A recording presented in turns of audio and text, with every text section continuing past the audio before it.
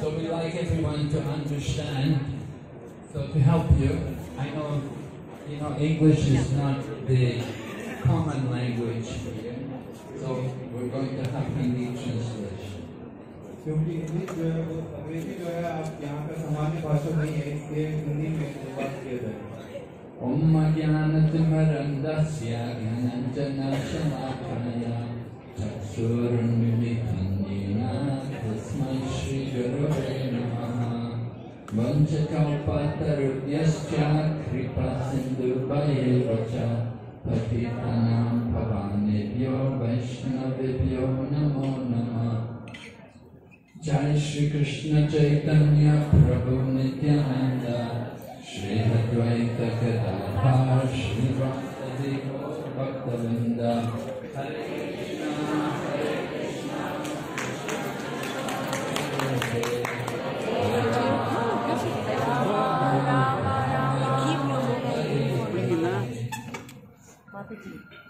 So we were hearing about holy places. You heard how this morning we had gone to the place of Gajendra Moksha. It's a holy place. तो हम आज यहाँ पे गए जो गजेंद्र मोक्ष का स्थान था उसके बारे में चर्चा करने वाले हैं।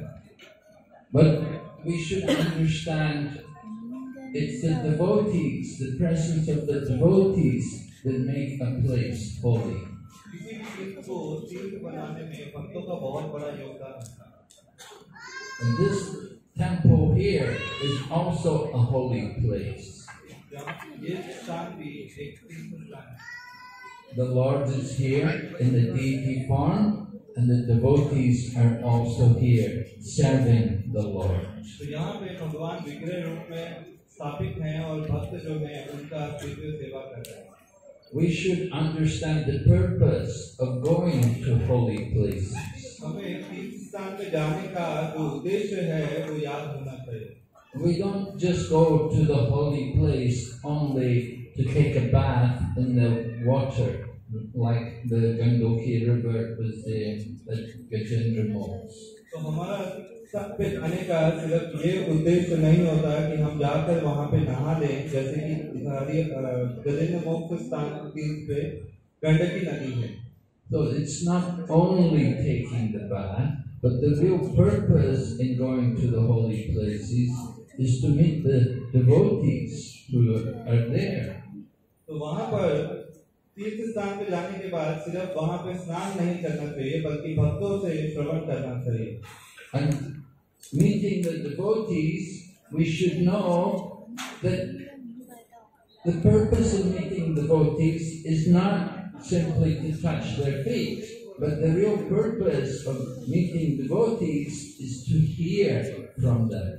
और भक्तों का संग करने में भी सिर्फ ये नहीं है कि भक्तों का संग किया तो उनके कमल स्पर्श कर दिए। भक्तों से मिलने का मतलब है कि उनसे श्रवण करना। It is the process of hearing, which is the first process of the 9 processes of Bhakti Yoga. नवदा भक्ति का पहला जो प्रोसेस है, पहला जो विधान है, वो श्रवण है। The 9 processes are described in our scriptures, particularly Srimad Bhagavatam, and it begins with hearing, then comes chanting, then comes remembering, and then serving the lotus feet, and offering prayers, and worshipping, and then serving, becoming the friend, and surrendering everything. तो नवदा भक्ति जो है उसमें 9 विधियां हैं जो कि श्रीमद् भागवतम में बताई गई हैं, और उसमें जो सबसे पहला विधि है वो है श्रवणम, जिसमें श्रवण किया जाता है, फिर कीर्तनम, स्मरणम, वंदनम, साख्यम, दास्यम, आत्मनिवेदनम। Yes, the 9 processes. So begins with hearing. We hear first, and when we hear nicely, then we will also chant. जब हम बहुत ध्यान से श्रवण करते हैं तो हम कीर्तन भी कर सकते हैं। Marichi Prabhu, our MC, was speaking the holy name of Gauranga, and died, and we were hearing, we were repeating because we heard from him. तो जैसे कि अभी थोड़ी देर पहले हमारी प्रभु जो है वो भगवान गौरांग महाप्रभु के और नित्यानंद प्रभु के नाम ले रहे थे और हम उनको सुनने के बाद वापस से कीर्तन कर रहे थे क्योंकि हमने उनसे सुना था. So we want to understand the roots of the creeper of devotion, that they begin with this process of hearing. तो जो भक्ति लता है उसका शुरुआत जो है जड़ जो है वो श्रवणम है. Somehow we are fortunate enough to meet the devotees. We come in contact with the devotees, and the devotees give us some Bhakti Lata Beach, the seed of devotion. जब हम भक्तों के संग में आते हैं, भक्तों से मिलते हैं, तो वो हमें भक्ति लता बीज देते हैं. So you know gardening, when you plow the field and you put the seeds, you need to water the seeds in order for the seeds to grow nicely. तो अगर आप थोड़ा सा भी जानते हैं कृषि के बारे में, तो आपको पहले बीज बोने से पहले खुदाई करनी पड़ती है, उसमें बीज डाला जाता है, पर इतना काफी नहीं है, आपको उसको सींचना पड़ता है पानी डालकर. So Chaitanya Mahaprabhu described himself. He said, "I am simply a gardener. I have simply come to plant the seeds."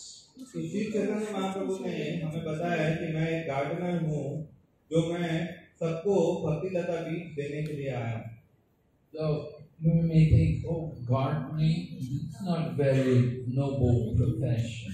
तो आपको लग सकता है कृषि या गार्डनिंग बहुत ही अच्छा व्यवसाय नहीं है. But actually, it's very transcendental profession because we're not simply growing flowers or plants, but we're growing devotion, the creeper, the Bhakti Lata Bee, the creeper of devotion. तो ये जो विधि है ये आम खेती का विधि नहीं है. यहाँ पर हम कोई भी छोटा मोटा पौधा नहीं उगा रहे हैं. यहाँ पे भक्ति लता के उत्पन्न शुरू उसको उगाने और उसको सींचने का बात किया जा रहा है. So once the seed, we contact the devotees and they give us that seed of devotion. We want to take care of it. We have to water it carefully. जब हम भक्तों के संग में आते हैं और हमें भक्ति लता बीज मिल जाता है, तो उसके बाद हमें बहुत ध्यान रखना पड़ता है कि हम उसको सींचें. Regularly watering the seeds will allow the seed to become to grow and to produce the plant and to grow and grow. And the idea is that plant of creeper of devotion will grow out of the covering of the universe. ये जो भक्ति लता बीज है वो उसको हर रोज सींचना पड़ता है और जब हम उसको रोज सींचते हैं तो वो आगे जाकर जो भौतिक ब्रह्मांड है उसके जितनी भी सतह है उससे पार निकल जाता है. And if we cultivate it nicely, that creeper will grow right through the covering of the universe into the spiritual world and will take shelter at the lotus feet of Lord Sri Krishna. और अगर हमने बहुत ध्यान से भक्ति लता का सिंचन किया है तो वो यहाँ से निकलकर ब्रह्मांड को भेद कर आध्यात्मिक जगत में जाता है और आध्यात्मिक जगत में जाकर भगवान श्री कृष्ण के चरण कमलों में अपना आश्रय स्थापित करता है. So taking shelter at the lotus feet of Krishna is very good, but we want to also get the fruit from that creeper. There should be some fruit from the tree, then it becomes valuable. तो सिर्फ भगवान का आश्रय ग्रहण करना बहुत अच्छा है, लेकिन हमें ये भी जानना चाहिए कि जो भक्ति लता है उससे हमें कुछ फल भी चाहिए होता है, क्योंकि फल ही वृक्ष को बहुत ही महत्वपूर्ण बनाता है. So that fruit which comes, that is what we call prema, or love of God, and that is described as the goal of life. तो ये जो फल है भक्ति लता का उसको कृष्ण प्रेम बोला गया है और वो ही जीवन का सर्वोत्तम लक्ष्य है. Due to our illusion and our covering by the material energy, we do not understand what is the real goal of life. क्योंकि हम भौतिक संसार में हैं और भौतिक चीजों में फंसे हुए हैं, तो हम ये नहीं जान पाते कि जीवन का लक्ष्य क्या है. We're thinking the goal of life is to become rich, or to become famous, to be successful in our material goals.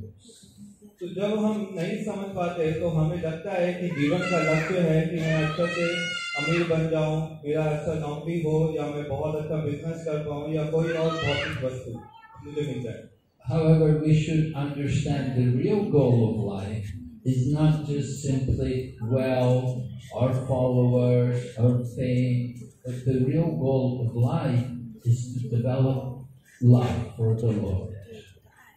तो हमें ये समझना है कि जीवन का लक्ष्य जो है वो अमीर बनना, धन प्राप्त करना, या लोगों को फॉलोअर प्राप्त करना, अनुयायी बनाना, या फिर और कोई भौतिक वस्तु नहीं है, पर ये जीवन का लक्ष्य है कि हमें कृष्ण प्रेम मिले. What is the sign that we have actually developed? How can we know if we've actually got any love for the Lord? तो कैसे पता चलता है, क्या लक्षण है जिससे हम जान पाए कि हमारे पास कृष्ण प्रेम है या नहीं?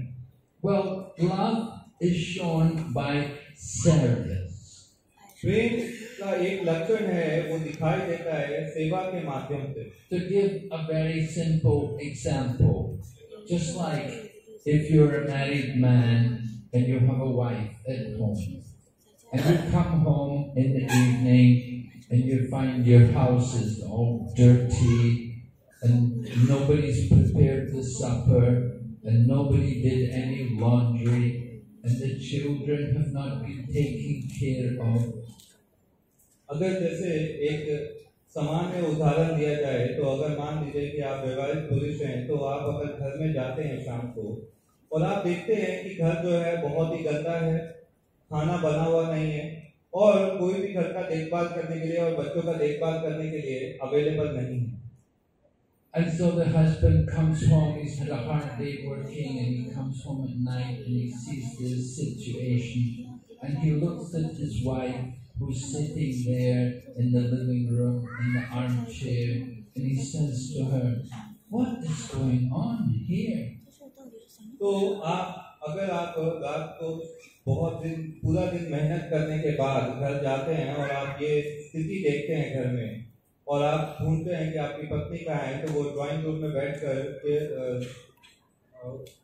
एक कुर्सी पे बैठी हुई है और आप उससे पूछते हैं कि क्या गलत है यहाँ पे. And so the wife looks at her husband and says, "I'm just thinking how much I love you." और आपकी पत्नी जो है वो बोलती है कि मैं यहाँ बैठ के ये सोच रही हूँ कि मैं आपसे कितना प्रेम करती हूँ. And the husband looks at his wife with disgust and thinks, "Love? If you love me, why don't you do something? Why don't you clean the house and cook some supper and take care of the family?" तो जो पति है वो पूछता है कि ये प्रेम कैसा है जिससे घर उजड़ा चमन बना हुआ है, कोई भी चीज सेम जगह पे नहीं है और बच्चों का कोई ध्यान नहीं रखा है और कुछ बनाया नहीं गया खाने के लिए. In a similar manner, if we love Krishna, we have to show our love for Krishna by service to Krishna.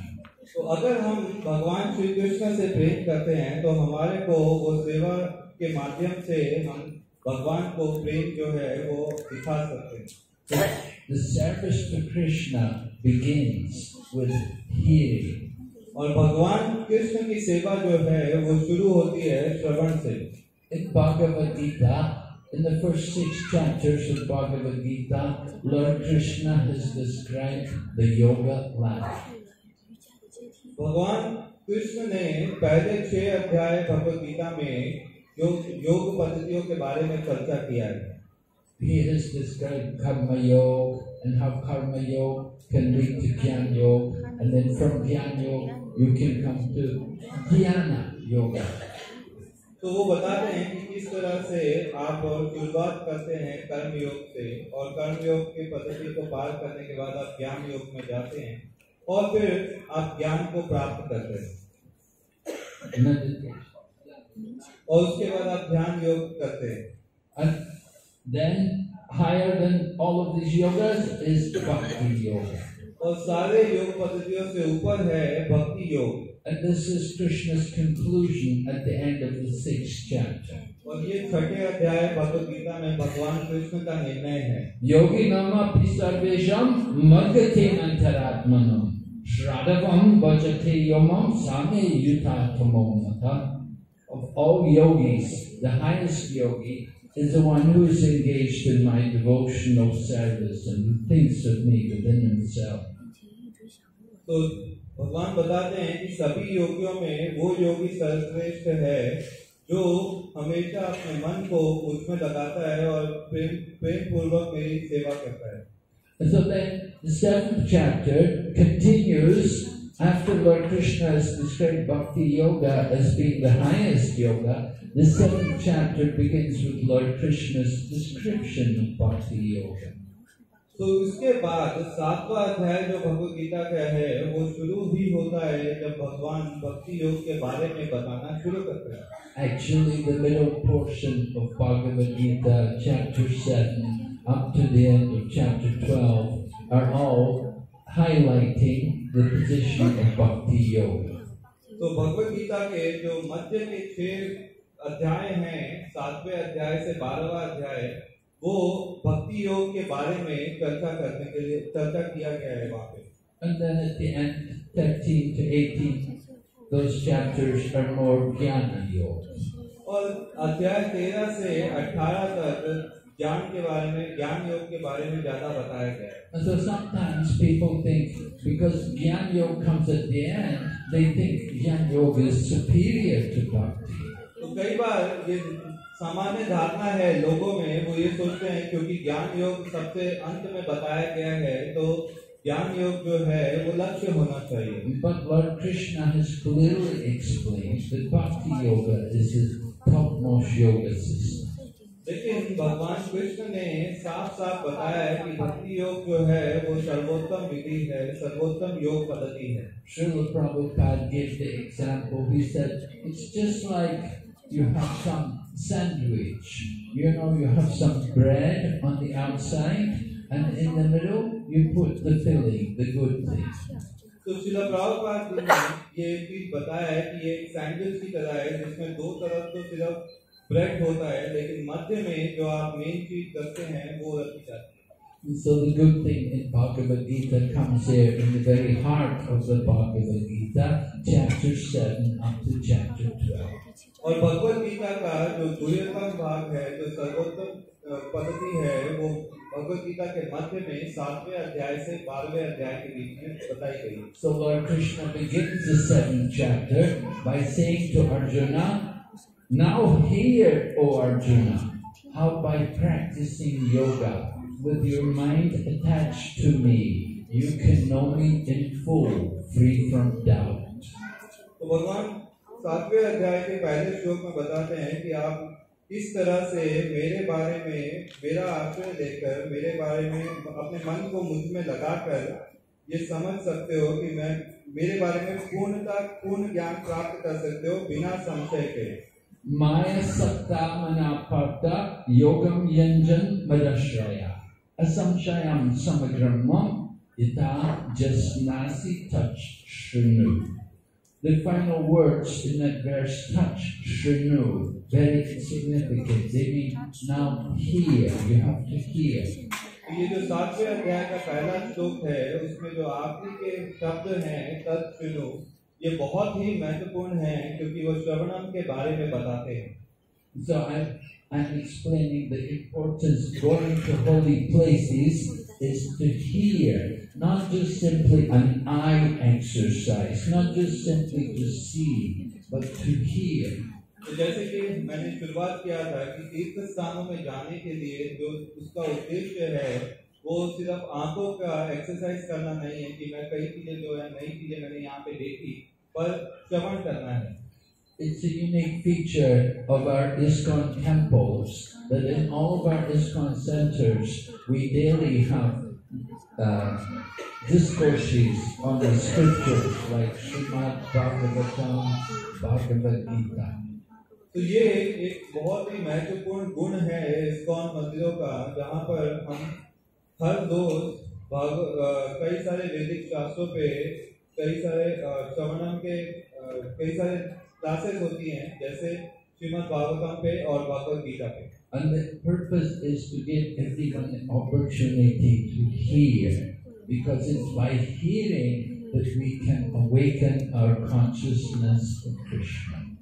तो ये जो क्लासेस हैं, इनका उद्देश्य है कि हर किसी को ये मौका मिले कि वो श्रवण कर सके भगवान के बारे में, और उससे उसे कृष्ण चेतना में जाने में मदद मिले. Just like a sleeping person, when someone's asleep, how will we wake him up? We have to call them out. Maybe you have your alarm, or maybe you have your clock in your mobile phone, and the alarm will go off. Some kind of sound will wake us up.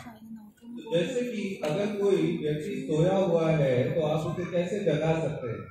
उसको जगाने के लिए या तो आपको आवाज लगाना पड़ेगा, मे बी आजकल के समय पे आपके पास कोई अलार्म क्लॉक होता होगा जिसको आप कान के पास रख के सोते होंगे. So material life is like the conditioned soul in a deep sleep. ये जो भौतिक जीवन है वो एक बद्ध जीव के लिए एक निद्रा के समान है. We're dreaming about finding happiness in this temporary world of flickering pleasure. तो हम इस भौतिक संसार में सुख प्राप्त करने का प्रयास कर रहे हैं, जो कि यहाँ पर उपलब्ध ही नहीं है. So we should understand it's not wrong to want happiness, but we're trying to find it in the wrong place. तो सुख को प्राप्त करने की इच्छा गलत नहीं है, पर हमें ये समझना है कि हम गलत जगह पे सुख प्राप्त करने का प्रयास कर रहे हैं. We're looking for happiness in the external objects of the material world.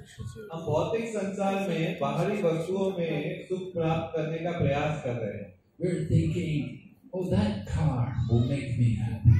हमें लगता है कि एक नई गाड़ी हमें खुशी दे सकती है. Oh, that apartment will make me happy. और मे भी वो वाला घर अगर ले लें तो उससे मुझे प्रसन्नता होगी.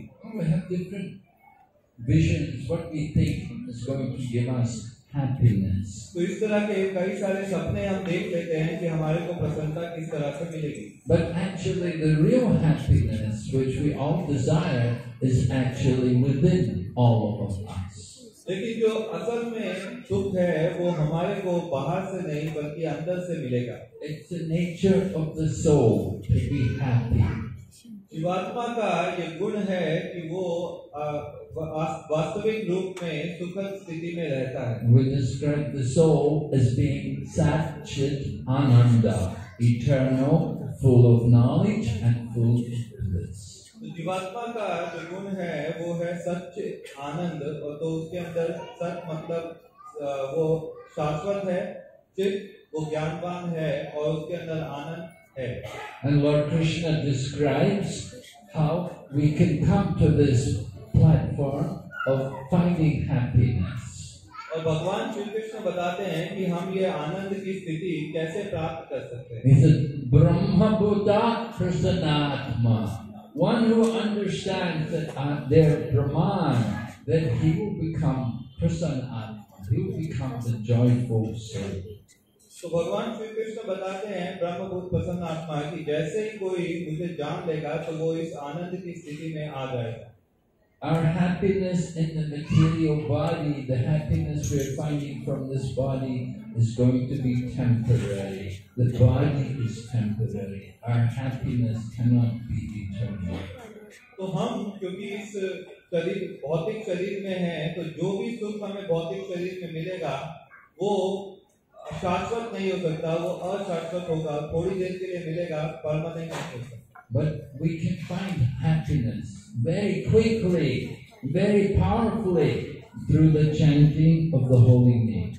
लेकिन आपको आनंद की अनुभूति हो सकती है बहुत जल्दी और बहुत ही ज्यादा मात्रा में भगवान के नाम का कीर्तन और जप करने से. And Lord Krishna has personally come in the Kali Yuga in the form of his devotee to teach all of us how to be happy.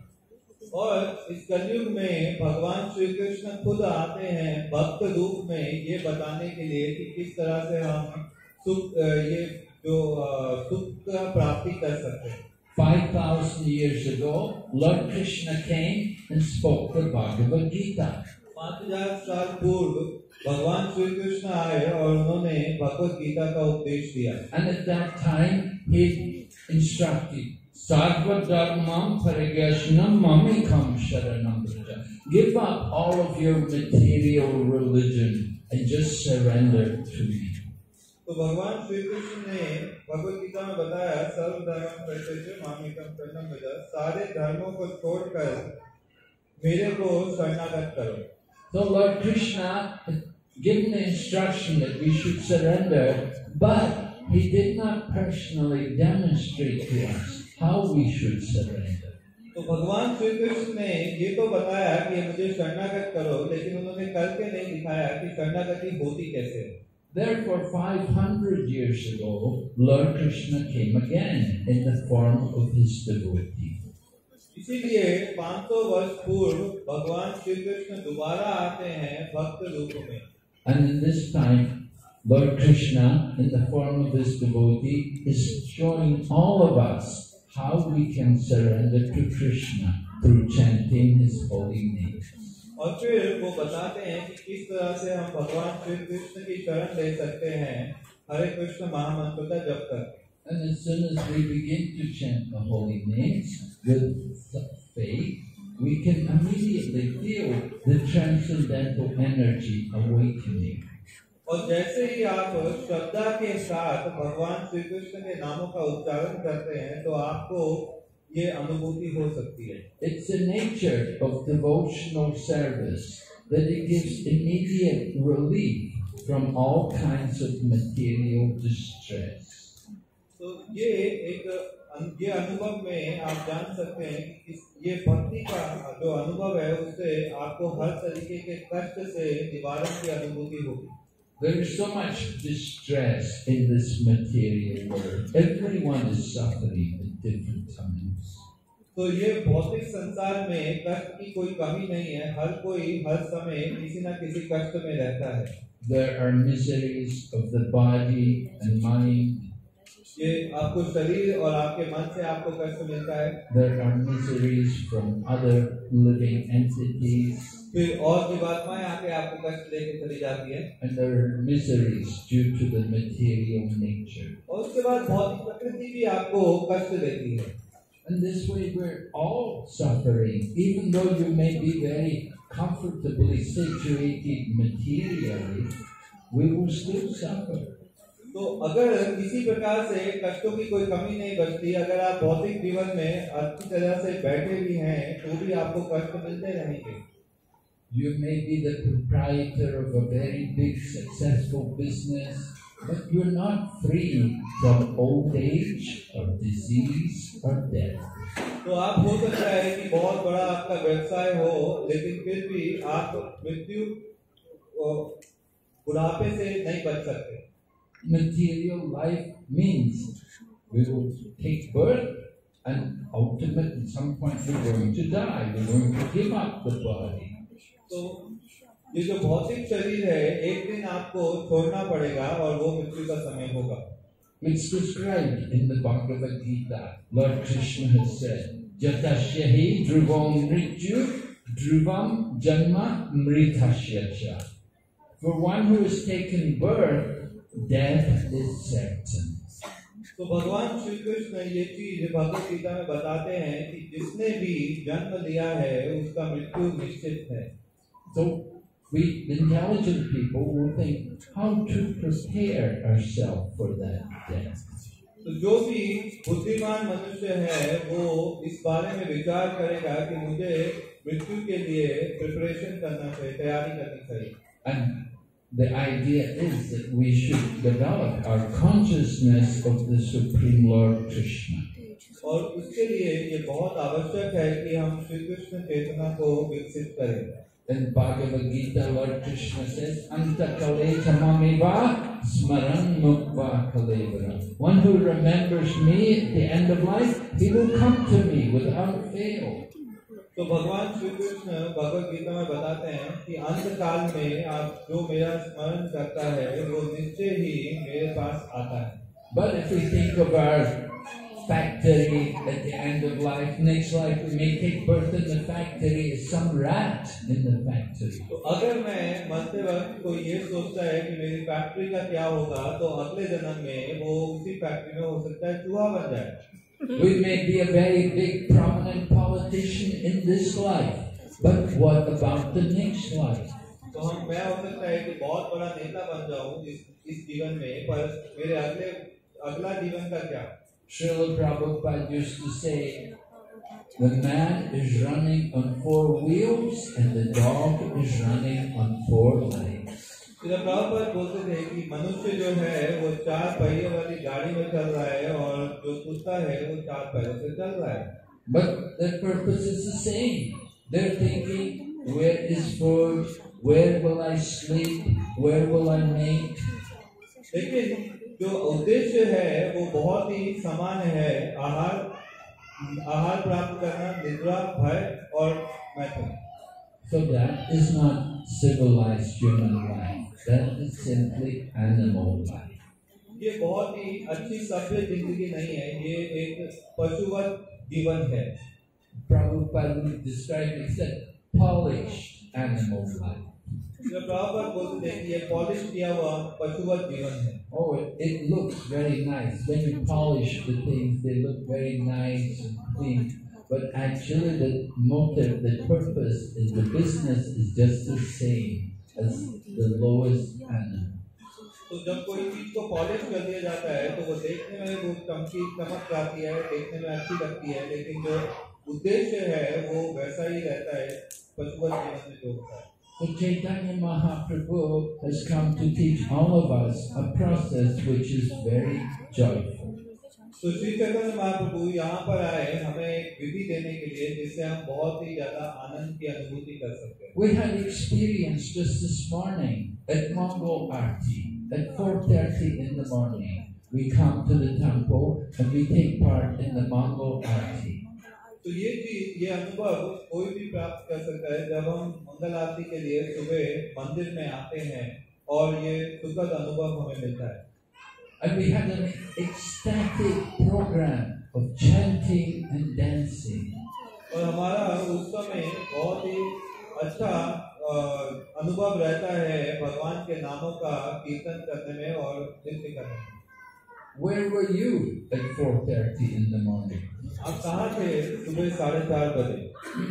Most people probably they're just in the deep sleep. और ज्यादातर लोग अपने आप को उस समय निद्रा की अवस्था में पाते हैं.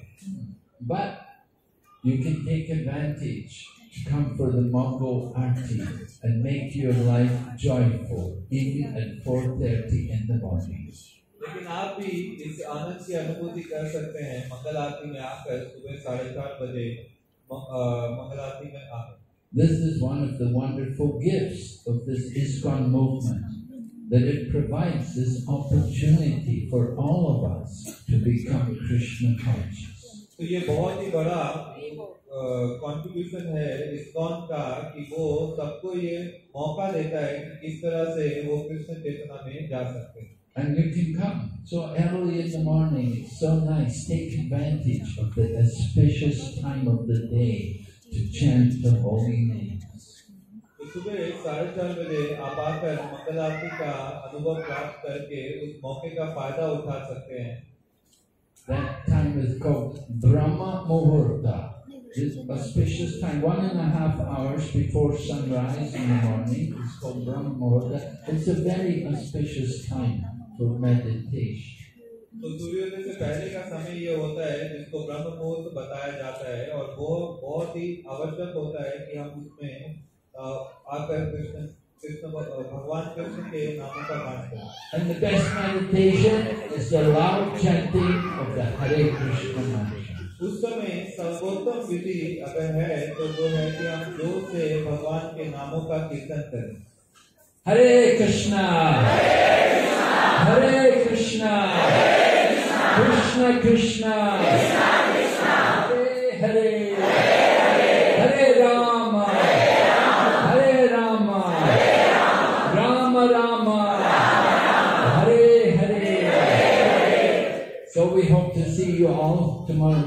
for 13 Mangalarti.